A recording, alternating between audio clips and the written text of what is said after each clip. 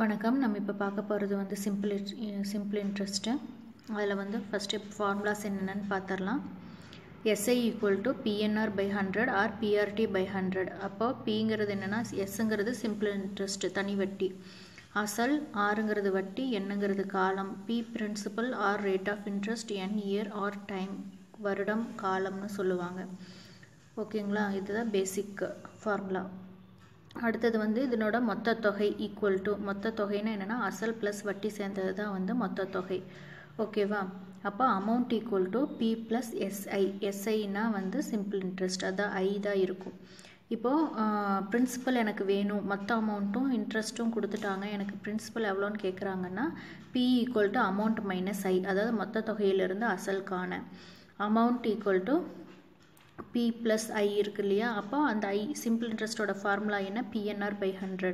அப்போ எனக்கு அமௌண்ட்டு எனக்கு தெரியணும்னா எனக்கு வந்து P ஆஃப் அதே P ப்ளஸ் PNR by 100ன்னு போட்டுக்கலாம். இது பின்னாடி வர சம்ஸில் வந்து இந்த மாதிரி சம்ஸ் பார்ப்போம். Amount equal to P of 1 plus NR by 100.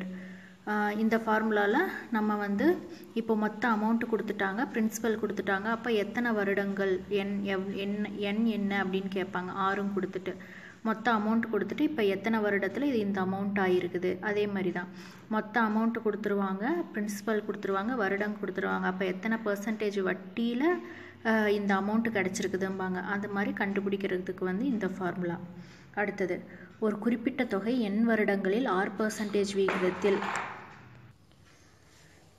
அப்போ இருமடங்காக மாறும் எனில் NR = 100, மும்மடங்காக மாறும் எனில் NR = 200, 4 மடங்காக மாறும் எனில் NR = 300.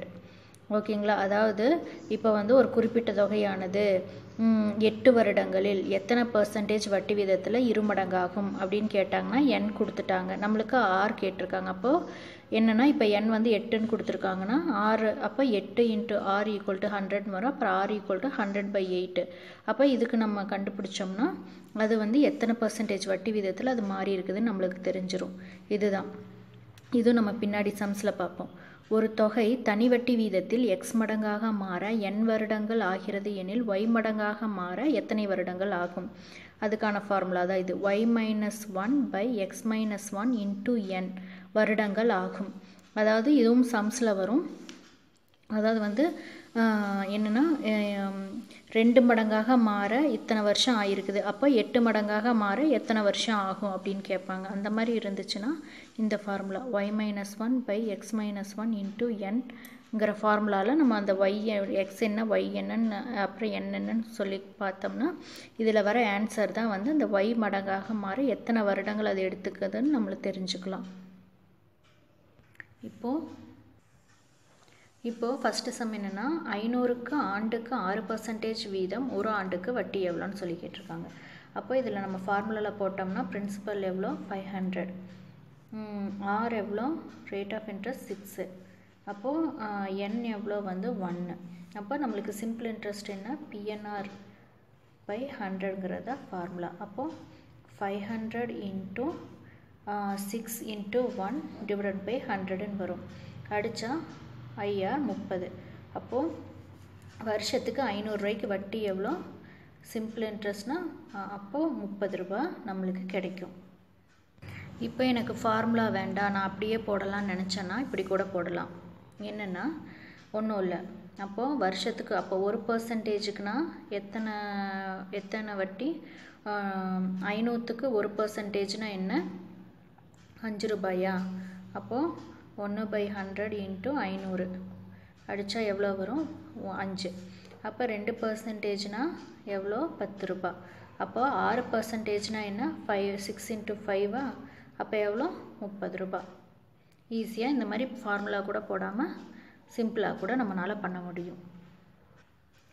அடுத்து 1200க்கு ஆண்டு வட்டி வீதம் ஆண்டு வட்டி 5% எனில் 2.5 ஆண்டுகளுக்கு தனி வட்டி எவ்வளோன்னு சொல்லி கேட்டிருக்காங்க.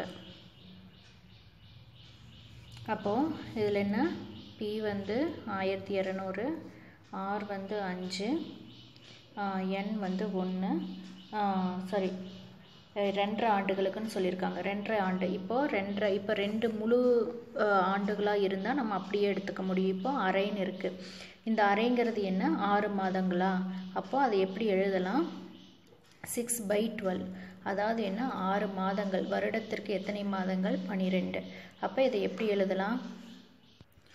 இதை வந்து அப்போ என்னென்னா 2 வருடம் ப்ளஸ் 6 மாதம். அப்போது 2 வருடம்னா 12 மாதங்கள் ப்ளஸ் 6 மாதம் ரெண்டையும் சேர்த்துனா என்ன? 18. அப்போ 18 மாதங்கள் டிவைடட் பை இயராக மாற்றுறதுக்கு 12ஆல் வகுக்கணும். அப்போ இது எத்தனால் அடிக்கலாம்? 6 2 12 9 2 18. மறுபடியும் 3ஆல் அடித்தா 3 9 2 3 6. அப்போ எத்தனை வருடங்கள்? 3/2 இயர்ஸ்ன்னு வரும். அப்போ இதை எப்படி நம்ம எழுதலான்னா SI equal to 1200 into 5 into 3 by 2 into 100. ஏன்னா 3/2 அதனால் 2 into 100 அடிச்சிடலாம். 6 30 6 5 30 3 90 ரூபாய். அப்போ 1200 ரூபாய்க்கு எவ்வளோ கிடைக்குது? சாரி, நான் ஒரு தப்பு பண்ணிட்டேன். என்னென்னா 2 வருஷங்கிறது வந்து 24 12 12 24. ஒரு வருஷத்துக்கு 12 மாதங்கள், 2 வருஷத்துக்கு வந்து 24 மாதங்கள். அப்போ என்னென்னா 24 + 6 வந்து என்ன? 30 மாதங்கள் வரும். அப்போ இது கன்வெர்ட் பண்ணால் 30/12 அடித்தா எவ்வளோ வரும்னா 5/2. 5/2 வருமா? அப்போ இந்த 5 அப்போ இங்கே என்ன வரும்? 5 வந்துடும், இங்கே 2 இருக்கும். ஓகேவா? 5/2. அப்போ அடித்தா 6. அப்போ 6 5 30. 30 × 5 எவ்வளோனா 150. அப்போ எவ்வளோ கிடைக்கும்? சிம்பிள் இன்ட்ரெஸ்ட் வந்து SI ஈக்குவல் டு 150 ரூபாய் கிடைக்கும். ஓகேங்களா? அதாவது இங்கே என்னென்னா 2.5 வருஷம்னு சொல்லியிருக்காங்க. 2.5 வருஷத்துக்கு ஒரு வருஷத்துக்கு 12 மாதங்கள். அப்போது 2 வருஷத்துக்கு 24 மாதங்கள். 24 மாதம் ப்ளஸ் 6. அப்போ 30 மாதங்கள் ஆகிடும். 30/12 5/2. அப்போ 5/2 நம்ம இங்கே சப்ஸ்டியூட் பண்ணுறோம். 1200 × 5 × 5/2 5 டிவைடட் பை 2 × 100 அடித்தோம்னா 6 6 5 30 5 3 15 150. ஓகேங்களா? அடுத்தது, ஒருவர் ஒரு வருடத்திற்கு 7% வட்டி வீதத்தில் 3000 சேமிக்கிறார். ஒரு வருட முடிவில் அவர் பெறும் தனி வட்டி SI தொகை காண்க. இது ஒன்றும் இல்லை. அப்போ என்ன? P வந்து 3000 ரூபாய். 3000 ரூபாயை எவ்வளோ வட்டி வீதத்தில்? 7% வட்டி வீதத்தில் ஒரு வருஷத்துக்கு சேமிக்கிறாரு. அதுக்கு முடிவில் பெறுற தொகை எவ்வளோன்னு கேட்டிருக்காங்க. அடித்தா அப்போ இதை அடித்தா எவ்வளோ வரும்? 7 3 21. அப்போ SI சிம்பிள் இன்ட்ரெஸ்ட் எவ்வளோ கிடைக்கிது? 210 ரூபா. அப்போ வருட முடிவில் அவர் பெறும் SI தொகை எவ்வளோனா 210 ரூபா. 200. அப்போ மொத்த தொகைன்னு அப்படின்னு கேட்டாங்கன்னா 3000 + 210. அப்போ 3210 ரூபா அவர் டோட்டல் அமௌண்ட்டு அவர் வந்து வருட முடிவில் வந்து பெறுவார். அடுத்த சம் என்னென்னா 7000 அசலுக்கு 16 மாதங்களில் 1680 தனி வட்டி கிடைத்தால் வட்டி வீதம் என்னன்னு கேட்டிருக்காங்க. அப்போ R என்னன்னு கேட்டிருக்காங்க. அப்போ என்ன கொடுத்துட்டாங்க? SI கொடுத்துட்டாங்க, சிம்பிள் இன்ட்ரெஸ்ட் கொடுத்துட்டாங்க. அப்போ 16 மாதங்கள்னு இருக்குது. அப்போ வந்து என்ன வந்து முழு எதுக்காக மாற்றணும்? இயருக்கு மாற்றணும். அப்போ 16 டிவைடட் பை 12. அப்போ என்ன? நன்னாங்க 16 4 12. அப்போ 4/3 இயர்ஸுங்கிறது வந்து n. அப்போ எப்படி எழுதலாம்? 7000 × R × 4/3 × 100. SI அமௌண்ட் என்ன? 1680. 0 கேன்சல் ஆகிடும். 4ஆல் அடிக்கலாமா? இந்த 0 இந்த 0 கேன்சல் ஆகிடும். அப்போ நன்னாங்க 16 4 2 8 வரும். அப்போது இங்கே அடித்தா 6 7 42. அப்போ இது 3 வந்து இந்த பக்கம் பெருக்கலுக்கு போயிடுச்சுன்னா என்ன வரும்? 6 3 18. அப்போ எத்தனை பர்சன்டேஜ்? 6ங்கிறது வந்து 15% வட்டி வீதத்தில் 16 மாதங்களில் 7000 ரூபாய்க்கு 1680 ரூபா தனி வட்டி கிடைக்குது. ஓகேங்களா? ஓகே. அடுத்த சம் 12% தனி வட்டி வீதத்தில் தொகை இரட்டிப்பாக மாறுவதற்கான ஆண்டுகள் எத்தனைன்னு சொல்லி கேட்டிருக்காங்க. அப்போவே நம்ம ஃபார்முலா படித்தோம் இல்லையா? இருமடங்காக மாறுவதற்குனா என்ன? NR = 100ன்னு படித்தோமா?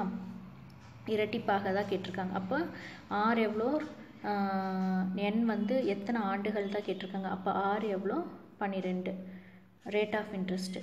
அப்போது n ஈக்குவல் டு 100/12. இப்போ இதை சிம்பிளிஃபை பண்ணலாமா? அப்போ இதை சிம்பிளிஃபை பண்ண என்ன வரும்? 6 2 12 50 3 6 25.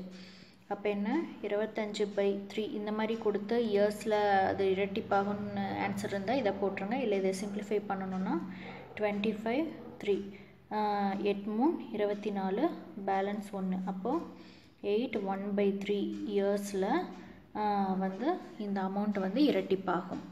அவ்வளோதான், ஈஸியாக முடிஞ்சு. இந்த ஃபார்முலா தெரிஞ்சிச்சுன்னா ஈஸியாக முடிஞ்சு. அதே மாதிரி இதிலேயே மும்மடங்காக மாறுவதற்குனா NR ஈக்குவல் டு 200. இதே வந்து 4 மடங்காக மாறுவதற்காக எத்தனை ஆண்டுகள்னு கேட்டால் NR ஈக்குவல் டு 300. அதை போட்டு நம்ம ஒர்க் அவுட் பண்ணிடலாம்.